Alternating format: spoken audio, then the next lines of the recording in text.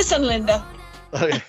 Linda says Microsoft is talking so much about AI right now with the Copilot announcements, and yet very little of that is actually available to the public. Why are they talking so much about technology getting people excited, which might take months or years to make generally available? Why Microsoft would you never does tease that. us, Microsoft? Get people excited. Never does that. Never does You know, that. but there was kind of there was an era like where Microsoft was trying to do less of the, you know, way out in the future roadmap stuff and just say, like, here's the stuff which is Focus on the here getting and now. ready.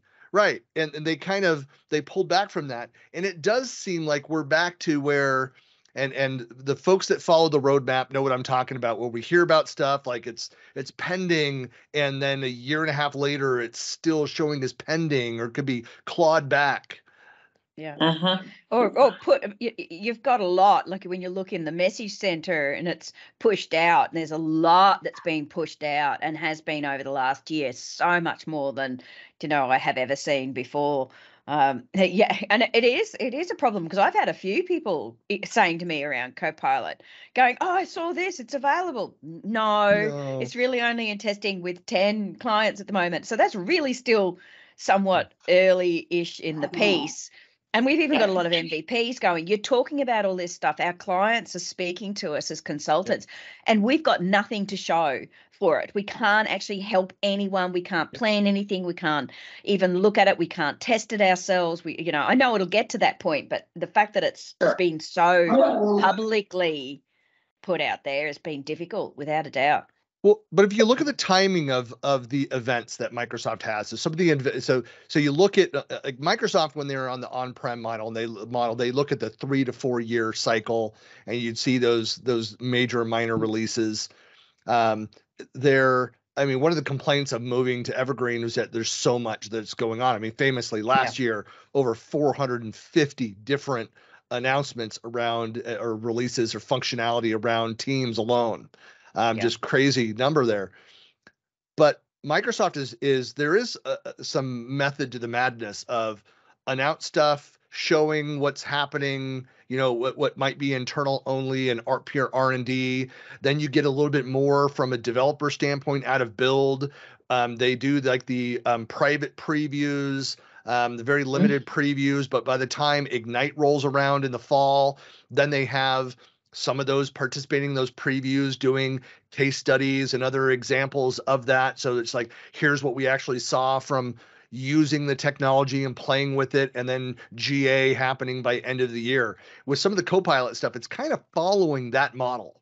And so, you know, Microsoft doesn't want to, you know, in general, doesn't want to release something that they haven't had some real world experience with partners and customers around. I mean, some of this stuff, like, it's not even partners. MVPs are not getting access either. Like, you have to be a customer with real pilot scenarios around that. Again, because they want those examples, because they're fine tuning the functionality and what actually gets generally released. Christian. And what it'll so cost. Therefore, they're building awareness to make people excited to want to spend the money. Right.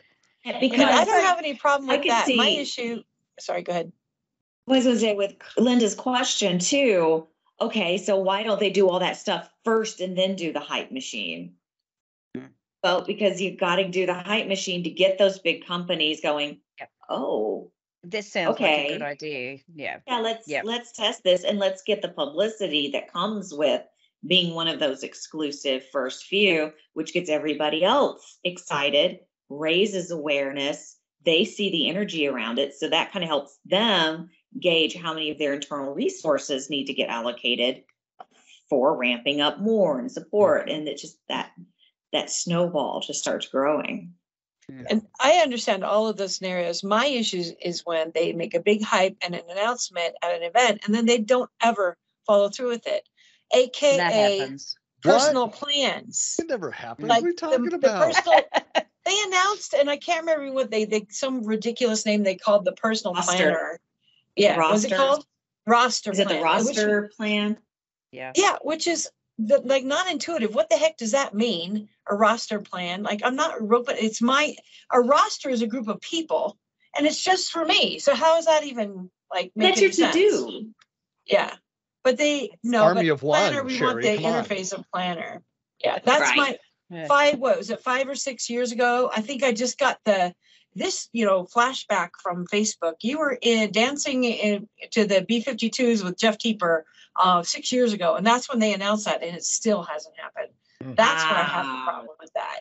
Yeah, don't announce it and make a big deal if you're don't have a lot of confidence that it's going to come through. I will say Planner in general, the back end behind that is a bit chaotic. Yeah. I'll stick with that word. Yeah. So I wonder if that's one of the things that they got out there and then they went back to do it and went, oh crap. I think it may have. So sorry, folks, we are veering into pure speculation realm here. But because Disclaimer they just statement. and this has nothing to do with Linda's question, but well, it's sort of. I mean, it's an example of this. Kinda. So they just announced that, and I think this was at the N365 conference in Las Vegas. So a few weeks back, that they have hired somebody or moved somebody into a new role to take on task management. Everybody remember that, hearing about that, and they named some person that I didn't know who it was over that more focus around that. And that includes to do and task in OneNote and Outlook and Planner integration with project for online, like kind of all of those things. Like, it's not a small thing. This is one of those things, again, what is the number one project management tool in the world still to this day? Excel. Excel. Mm-hmm. Excel. There's so much of that what to use when going on around tasks now and how they integrate into Outlook. And I'm doing all these one-on-one sessions with anyway, this is a whole another but there topic. are so many, but it is complexity. There are so many. Yes, no, it's very complex. But there are so many tools that are out there. But this is one where I was really hoping for the one Microsoft messaging a few years back to take on the task management and drive this. I even told I via social to Jeff Teeper, said, hey, I would come back to Microsoft to help work on this problem. This is where I started my career in the PMO world, and to come back in on that side of thing. I'm so passionate about the topic, but this is something where they need to stop with the little announcements about the little side products, none of which answer the bigger problems, the bigger needs. And they need to have a consolidated vision for task management that they have and they stick to. Yeah. I'm off my soapbox.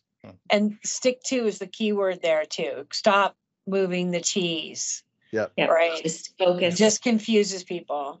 Yeah. Well, I mean, there were so many big announcements all hitting in one short period of time as well. When you look at what sort of was being pushed out, and a lot of it wasn't going to be coming till at least sort of then the end of the year, as you said, Christian, is that, what comes out when, how does it build towards it? But I can imagine that for the public, it seems like it's a really long way away when you go big hype. And here's most organizations, it would literally be, here it is, this is new, go buy now, whereas Microsoft doesn't do that.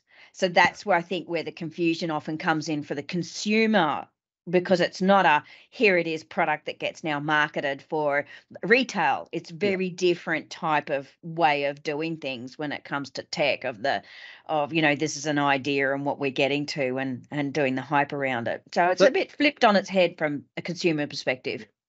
We have to remember that those of us that are MVPs and RDs, that we get a good view into the cheese making process. Yeah. And so we're seeing a lot of the activity that the rest of the world doesn't see. And keep that in mind. It's for better or worse. I don't mind if they make cheese, just stop moving the cheese. Yes, I think it's probably more sausage than it is cheese. And way too many holes in that cheese for my liking. Cheese and sausage go together. So. It's Swiss cheese. So I have empathy for Linda's position, because I'm in the same place. I haven't seen it outside of maybe the same videos that Linda has seen, and I find it very disruptive.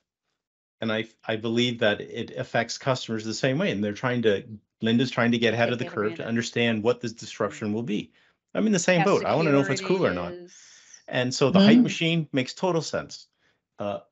it trickles down. A year later, someone might get Copilot in their hands. Well, I remember when Loop first dropped and they said like, yeah, you'll get your Loop component in Teams, great, but I couldn't do much with that.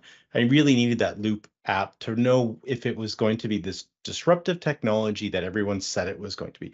It was going to change the way that we work.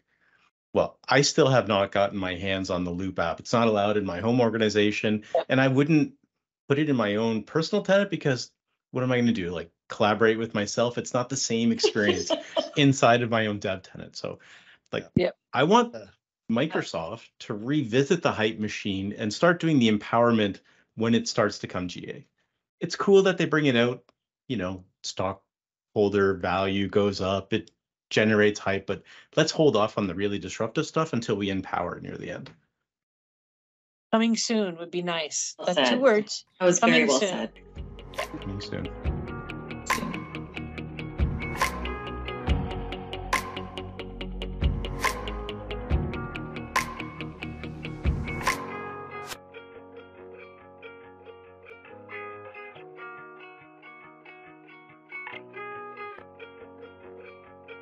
Soon.